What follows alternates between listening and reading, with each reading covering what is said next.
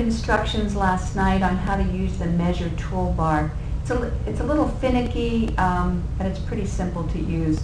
First thing you do is activate the measure tool, and you should get a dialog box, and I've already been playing with this, so I have some leftover measurements in this. I want to clear those. I click the clear and reset. I can left click on the mouse, and you'll see as I drag across those units change.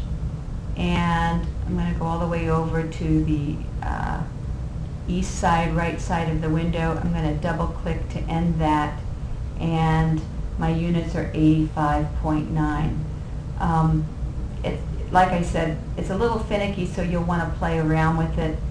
Sometimes I can click one time and think that I've finished, but as I move around I get other segments of lines.